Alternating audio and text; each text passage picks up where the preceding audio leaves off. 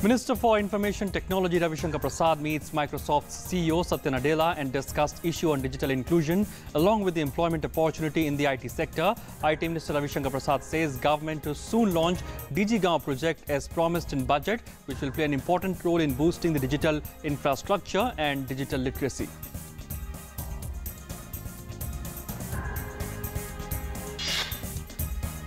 At a time when cyber attacks are increasing, government launches Cyber Swachhta Kendra, a new desktop and mobile security solution for secure cyberspace in the country.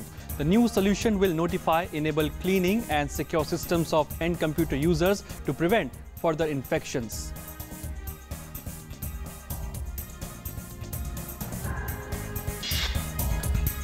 And stock market ends on a positive note, tracking firm global cues. Sensex ends at 28,762, up by 100 points. Nifty reflects the same mood and momentum and ends the session at 8,907, up by 29 points.